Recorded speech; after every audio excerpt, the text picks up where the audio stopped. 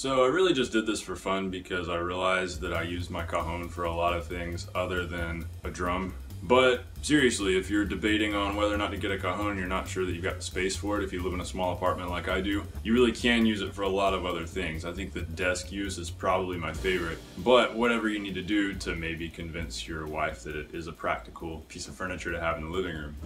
So as always, thanks for watching, and if this video helped you out in any way, give it a thumbs up, leave me a comment, share, and before you go, check out some of these other videos. I'm posting a drum tip, technique, idea, solution, whatever, every week.